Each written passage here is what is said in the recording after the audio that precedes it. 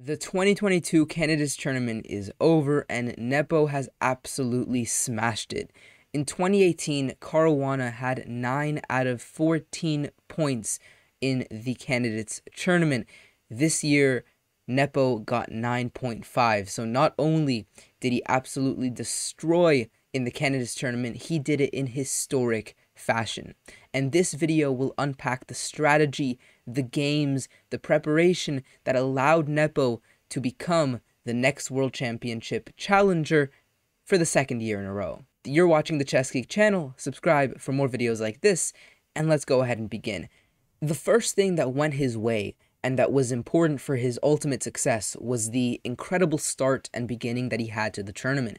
In round 1, he was playing with the black pieces against Ding Liren, China's best player, and with the black pieces, no one expected him to win. It seemed impossible and very unlikely that he would be able to win this first round. I mean, many people didn't think he would win the whole tournament, and many people believed Ding had a very solid chance of winning. So, if anything, most people believed that Nepo would lose this first game, but Nepo played super aggressively, stacking his pieces on the king side, continuing to get more pieces, and you'll see a very serious amount of trades going on.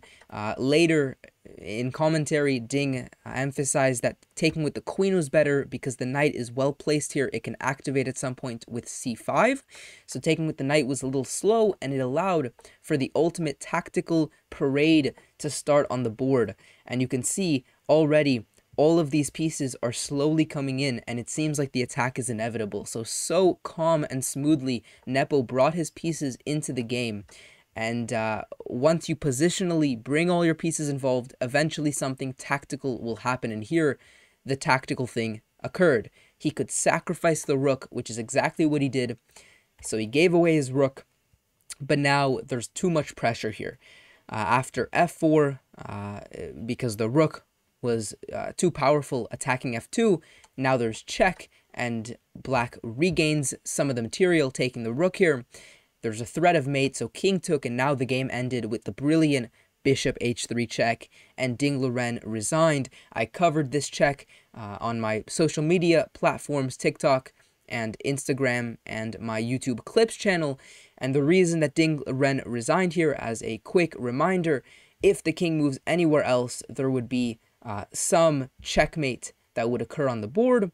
If the king takes the bishop, there is also going to be a checkmate. Here, the easiest way is h5 check, queen to h3. And with the huge amount of threats and different checkmates that exist on the position, I mean, there's so many different threats of checkmate and attacking, there's no way to defend. I mean, the king is totally encaged and enclosed in this box. There's nothing to do here. The game would be over. So a super convincing and impressive result to begin the tournament win. Another important aspect that allowed Nepo to win in such convincing style was the fact that he never stopped playing at his peak. Sometimes if you're playing a long game and you're getting small advantages, you know, you build up into a sizable advantage, sometimes you forget that there's a chance of losing, you start playing a bit more carelessly, and you end up losing the game. And Nepo is just not that type of person. I mean, from the first move until resignation or checkmate, he is going to fight at his best. He never will, you know, give less effort towards the end of the game, and that sometimes is the key that separates good and great players. Now, there was multiple examples of this in the tournament. We can look at two specifically. The first was Nepo with the white pieces playing against Firouzja. And we saw Sicilian. The opening is not so much what I'm focusing on right now, although it was a very hectic opening. Black launching the pawns at the queen side, white doing the same on the king side. And it's no surprise that at some point white managed to get an advantage because, I mean, this is a very sharp tactical, decisive type of position. So one player will get an advantage. It's less likely to end up in a draw. And that's exactly what happened here. I mean, white wins some pawns. It's clear that the king here is much more exposed than this one here. The pawn on a3 shuts the pressure the rook had. I mean, everything is going in white's favor.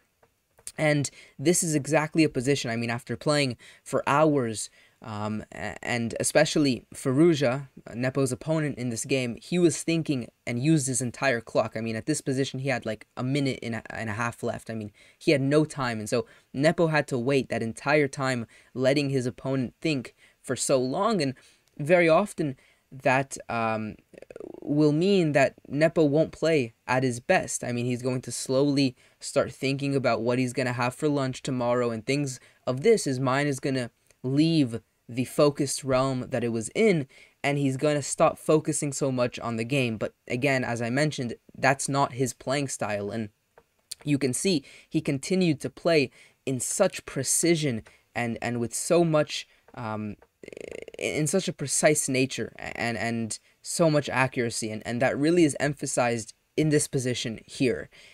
In this position, I mean, his opponent also has seconds on the clock at this point, so very logical, and no one could blame a player for very simply just taking the pawn here, right? Or you know, maybe the rook is hanging, so moving the rook, just playing any casual, calm move that keeps the advantage and doesn't go for something. But Nepo took some time and just quickly and precisely calculated the finishing blow of rook takes h7, and he trusted himself to play it, and that's the key. I mean, if you have an advantage, it's risky to do something like this because there's that small chance that you miscalculated something and you're going to blow your advantage, but Nepo trusts his calculation, and that's what it comes down to. And here, he ended up winning in the most precise way. Again, even with seconds, with nothing to lose, you know, by just playing normal, casual, small, positional improving moves, he could have just won the game like that. But again, he's not that type of player. And here, finally, Firouzja resigned with just 5 seconds. And so this was one example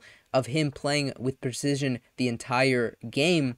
And here's another one. Again, he had the white pieces, this time a little later in the tournament against Duda. And once again, he got this pawn avalanche moving on the king side, and he got a nice advantage. I mean, the bishop is trapped here. The king is exposed.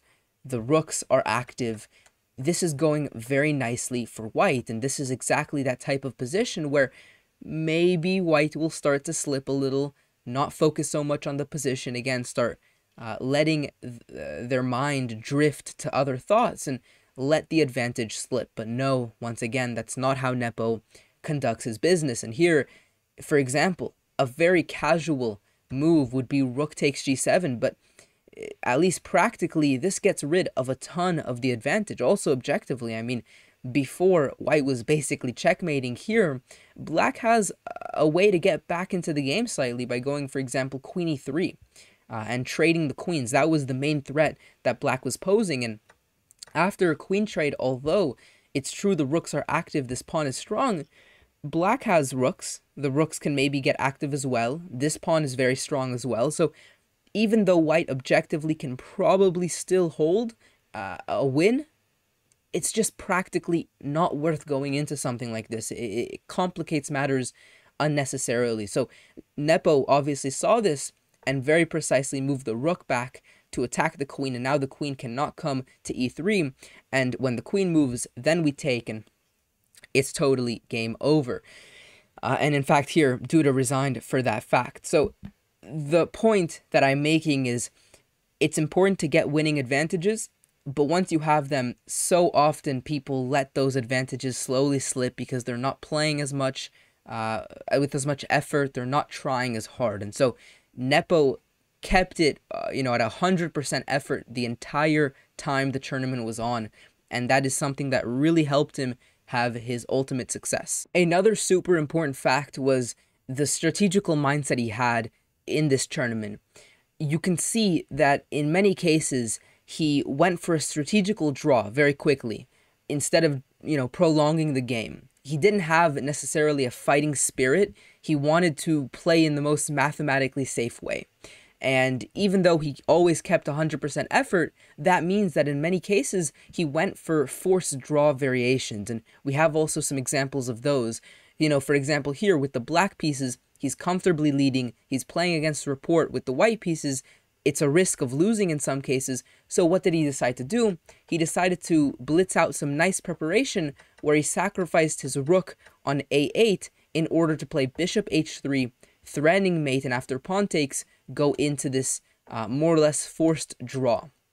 Now, as it turns out, pretty funny is the fact that Richard decided to stop the draw, and he went for f3, which is objectively worse, and in fact, Nepo ended up winning this game.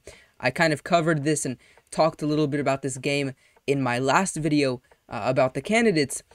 You'll see that Nepo ends up totally crushing here and winning. So if you want a more in-depth analysis of kind of the psychology and what happened in this game, check out my last video. But the point is, he was prepared and hoping for a strategical